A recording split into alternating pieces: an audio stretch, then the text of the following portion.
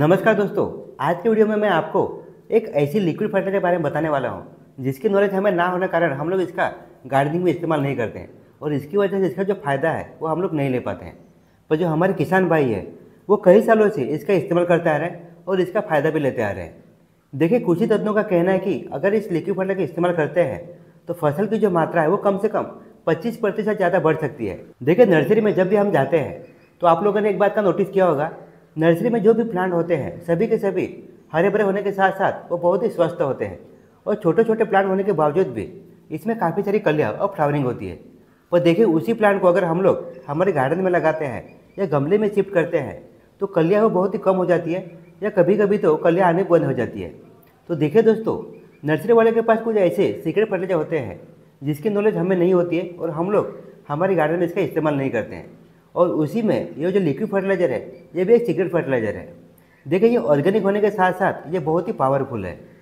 हमारे गार्डन में या हमारी खेती में जो भी प्लांट होते हैं उसे 17 प्रकार के न्यूट्रिशन की आवश्यकता होती है और उसमें NPK यानी नाइट्रोजन, फास्फोरस और पोटासियम ये मेजर न्यूट्रिशन है।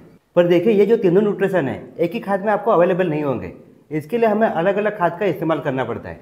पर देखिए, जो लिक्विड फर्टिलाइजर मैं आपको बताने वाला हूँ इसमें NPK तो है ही, तो इसी के साथ साथ इसमें भरपूर मात्रा में hormones, amino acid, vitamin, enzyme और इसमें कुछ ऐसे उपयोगी सूक्ष्मजीव पाए जाते हैं जो हमारे प्लांट के ग्रोथ के लिए बहुत ही आवश्यक होते हैं। तो देखिए दोस्तों, आज की वीडियो में हम लोग लिक्विड खाद के बारे में पूरी डिटेल में बात करने वाले हैं और इसी के साथ साथ हमारे गार्डन में जो भी प्लांट है उसमें हमें इसे किस तरह से इस्तेमाल करना है, कितनी मात्रा में इस्तेमाल करना है और इसी के साथ साथ कितने अंतराल में इस्तेमाल करना है, ये सभी डिटेल हम आगे वीडियो में लेने वाले हैं।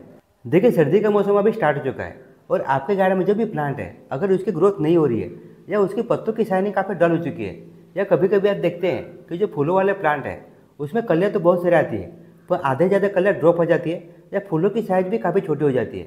देखिए, अगर इसमें से कोई भी समस्या आपके गार्डन में जो प्लांट है उसमें नज़र आती है तो ये जो लिक्विड फर्टिलाइजर मैं आपको दिखाने वाला हूँ इसको आपको हर 15 से 20 दिन में एक बार आपको इस्तेमाल करना है। आपके प्लांट में जो भी समस्या है सभी समस्या धीरे धीरे करके दोस्तों खत्म हो जाएगी और आपका जो प्लांट है वो हरा भरा होने के साथ साथ पूरी तरह से कलियों से और फूलों से भर जाएगा। तो चलिए दोस्तों, वीडियो की हम शुरुआत करते हैं।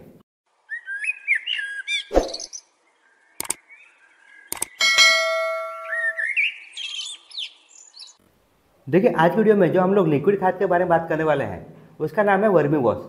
देखिए, जिस तरह से आप लोगों ने वर्मी कंपोस्ट का इस्तेमाल किया होगा और वर्मी कंपोस्ट जैसे केचुए से बना जाता है उसी तरह से वर्मी वॉश को भी केचुए से ही बना जाता है। यानी केचुए के शरीर को धोकर उसके शरीर से जो निकलने वाला जो पसीना है या फिर आप यूरिन भी कर सकते हैं उसका ही दोस्तों वर्मी वॉश बना जाता है।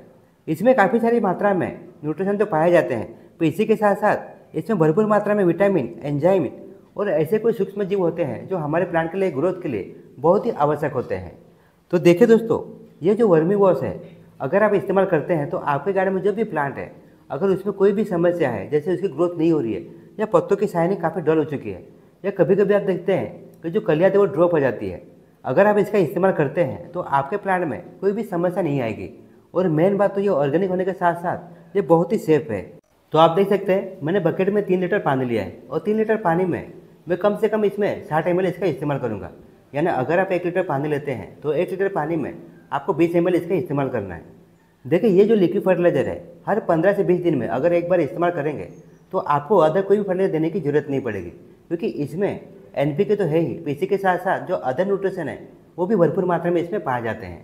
और इसकी एक खासियत है, इसे आप 2 तरह से इस्तेमाल कर सकते हैं। एक तो हमारे गार्डन में जो भी प्लांट है उसकी मिट्टी में भी यूज कर सकते हैं और इसी के साथ साथ इसे पेस्टिसाइड के रूप में इसका स्प्रे भी कर सकते हैं। यानी 2 तरह से हमारे प्लांट को इसका फायदा मिलता है। और देखिए, ये जो लिक्विड फर्टिलाइजर है अगर आप गमले की मिट्टी में कंटिन्यू यूज करते हैं यानी हर 15 से 20 दिन में तो आपके गार्डन की जो मिट्टी है उसकी जो उर्वरक शक्ति है वो भी कभी कम नहीं होगी। तो देखिए, ये जो लिक्विड वॉश है ये बहुत ही फायदेमंद है और ये आपको ऑफलाइन या ऑनलाइन बहुत सस्ते में मिल जाएगा।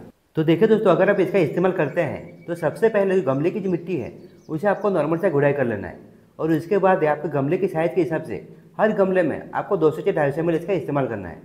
देखिए, आज तक आप लोगों ने आपके गार्डन में जो भी प्लांट है उसमें वर्मी कंपोस्ट का इस्तेमाल किया होगा, पर जब भी हम लोग वर्मी कंपोस्ट का इस्तेमाल करते हैं तो इसका जो न्यूट्रिशन है वो हमारे प्लांट को कम से कम 10 से 12 दिन के बाद मिलता है। पर देखिए, जो वर्मी वॉश है वो लिक्विड बेस में होने के कारण इसका जो न्यूट्रिशन है 2 या 3 दिन के अंदर ही हमारे प्लांट को मिलना स्टार्ट हो जाता है।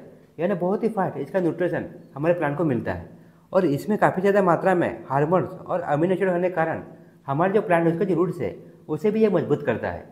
देखिए हमारे गार्डन में जो भी प्लांट है उसमें जब हम लोग रासायनिक खाद का इस्तेमाल करते हैं तो कुछ समय बाद जो रासायनिक खाद है हमारे प्लांट पे इसका साइड इफेक्ट होता है और हमारे प्लांट तो खराब होते ही हैं, इसी के साथ साथ जो गमले की जो उर्वरक शक्ति है वो भी काफ़ी कम हो जाती है।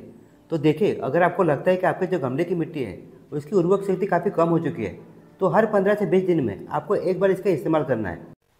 तो देखिए जिस तरह से हम लोगों ने वर्मी वॉश को हमारे गार्डन में जो प्लांट है उसके गमले की मिट्टी में यूज़ किया, उसी तरह से इसके स्प्रे बोतल में भरकर आपके गार्डन में जो भी प्लांट है अगर उसके पत्तों पे स्प्रे करेंगे तो पत्तों की जो शाइनिंग है ना, पत्तों का जो हरा कलर है वो काफ़ी ब्राइट हो जाएगा।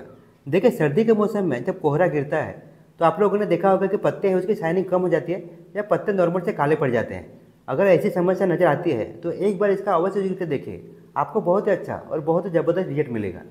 तो देखिए दोस्तों अगर आप गार्डनिंग करते हैं या खेती करते हैं तो आपके पास ये लिक्विड अवश्य होना चाहिए क्योंकि ये बहुत ही फायदेमंद है। तो चलिए दोस्तों इसी के साथ अभी आपसे विदा लेता हूँ। आशा करता हूँ कि आपको वीडियो पसंद आया हो। अगर आपको वीडियो थोड़ा सा भी यूजफुल लगे तो इस वीडियो को लाइक और शेयर करना ना भूलना।